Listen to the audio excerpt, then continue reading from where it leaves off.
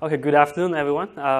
My name is Felix. I'm from Queensland University of Technology, and it's a pleasure to be here to present my work on predicting serves in tennis using style priors. This is a joint work with Disney Research, Australian Institute of Sports, as well as Tennis Australia. Okay, so the task we are interested here is to predicting the next serve of a player given the game context as well as information of the players. So here I'm showing an example of Nadal serving to Djokovic. And I'd like you to take a guess here. Which of the three regions you think this serve will land? So how many of you think this will land in region 1? A lot of people following tennis. So how many of you think it's going to be region 2? And how many of you think it's region 3? Okay. So the result here is, of course, region 1. Most of you get it right. So if we look at another example here, it's again in the region 1. If we look at all the data from Nadal serve against Federer in the semifinal of 2012 Australian Open, you can see almost all the first serve for Nadal is centered at this region, because this is the backhand for Federer. And this is completely different, because if you look at Nadal against Djokovic, there's more serves towards this region. So this is also matched the description in Nadal's book. He said, if I have to hit the ball 20 times to Federer's backhand, I'll hit it 20 times, not 19. So what I'm trying to say here is basically the behavior of a player is dependent on his opponent. And not only opponent, but also the game context. Here I have two examples of, again, Nadal against Federer, but the game context is in the break point. So break point means Federer is now 40 against 0 against Nadal, and also Federer here is at advantage. And he actually served to the forehand of Federer.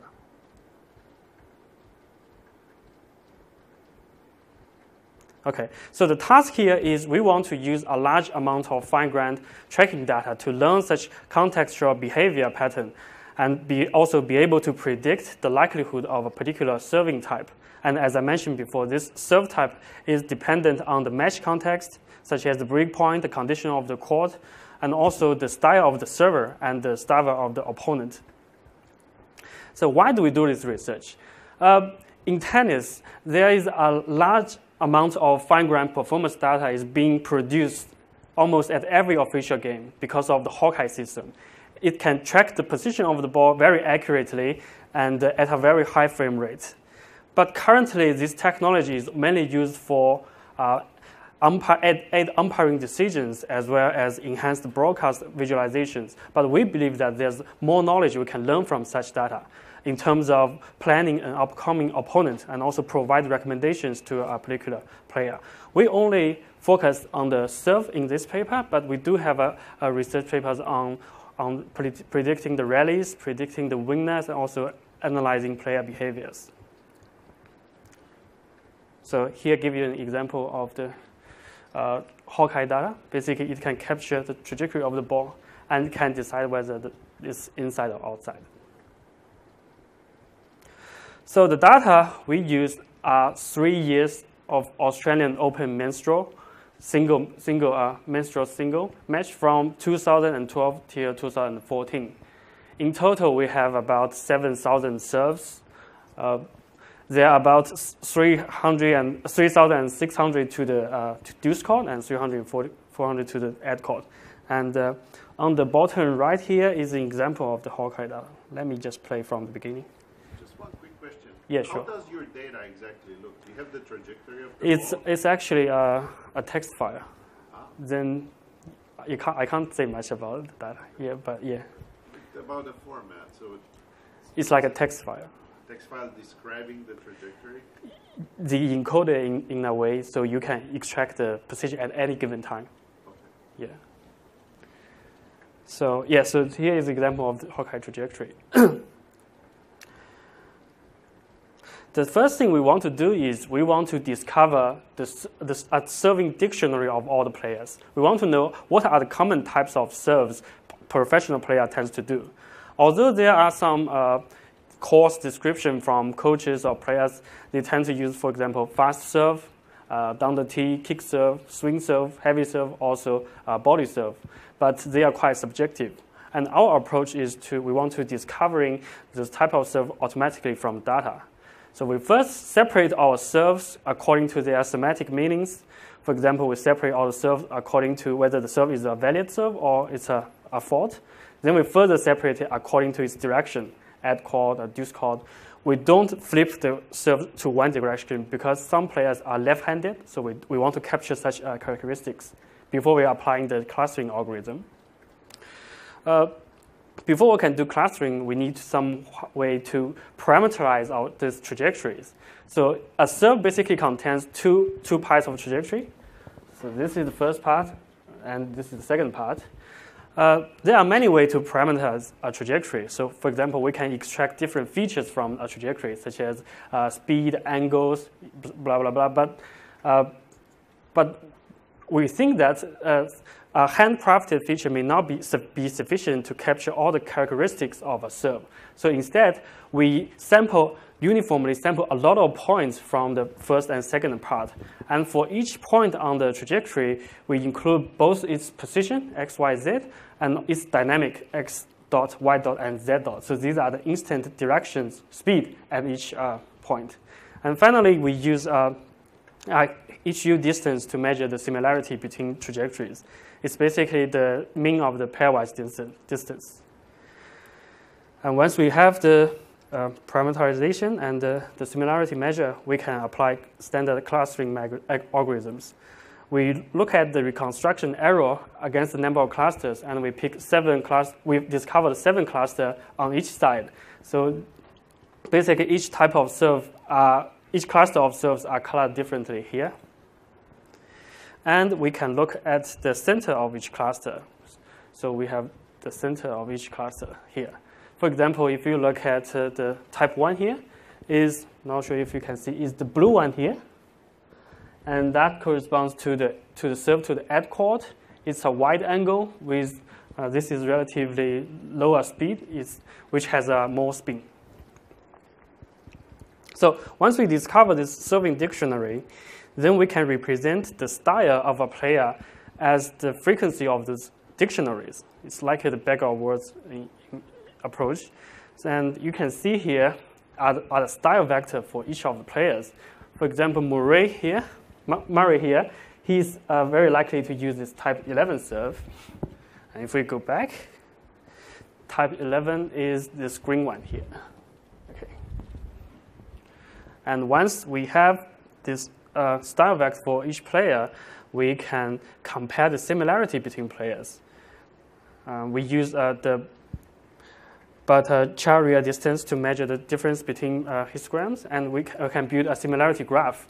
For instance, you can see Djokovic and Federer, these 4 players tend to have similar styles. And Murray and Nishikori, they have another style. And Nadal here is quite different because he's a left-handed player. It's quite different from other players. Okay, so once we've done that, then we can get back to the classification problem.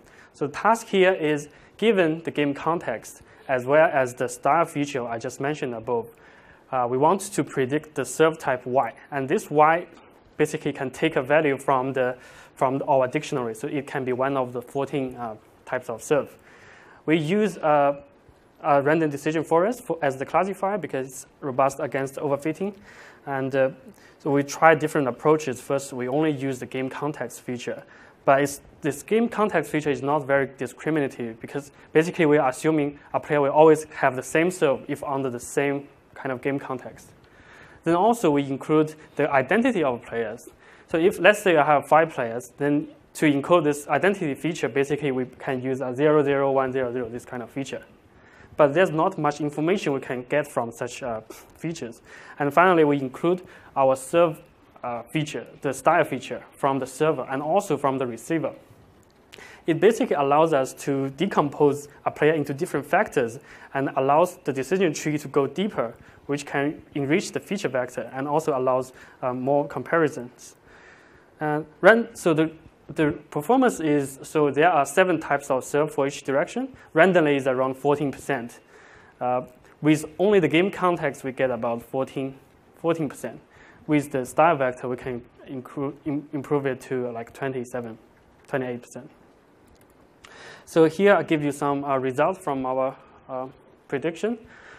Here is the global behavior of Nadal, means Nadal against everyone. You can see the red one is the most likely serve for Nadal. It's to the backhand of his opponent.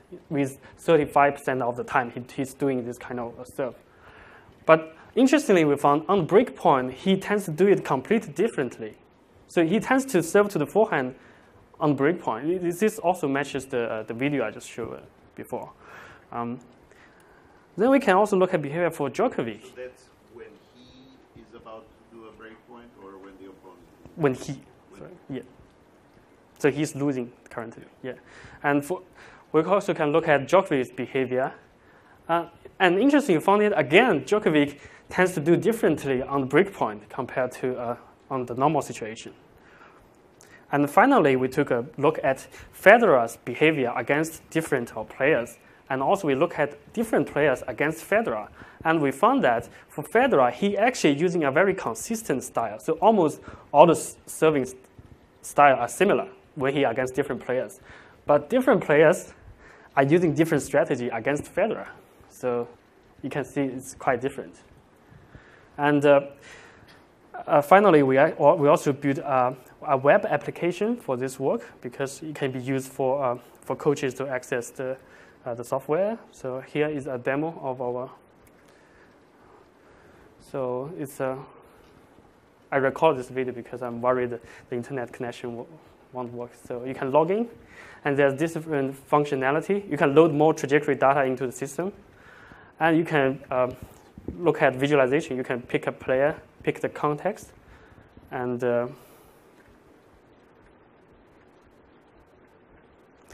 it will show different category of the serves. It's not very clear in the projector, but yeah, you get the idea. And you can look at all those bounce marks of the serves, and the speed profile. What's that speed histogram? You can tuning this parameter, changing this parameter, and see how it changes. For example, these are the aces locations.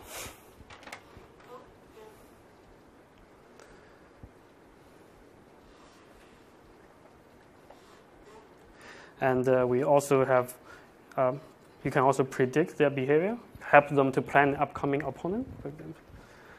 It's not working properly. It's still under development, this part. So you can pick a scenario, then our machine learning algorithm will tell you the most likely thing they will do. Yeah. So thanks. That's the end of the presentation.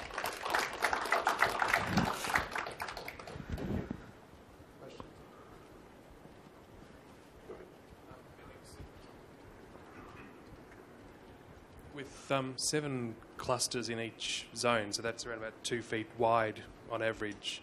Yeah. That seems like it might be around the range of their standard deviation of where they're trying to aim the ball. If you used fewer clusters, have you thought of forcing it to use fewer clusters? We do try different number of clusters, and we also try more specific algorithm, but we also we have asked the opinion from professional coaches, and this is the most meaningful result they are great with. Yeah. Okay. Thank you. Any other questions? Have you tried to use body posture features? Yes, that's the next. Those are pretty good predictors. Exactly. But the Hawkeye data here is only the position data. But that's the next step we'll look at, the post of player, and because that also is more give the predictive features. Yes. Yep. Yeah. No more questions. Let's thank our speaker once again.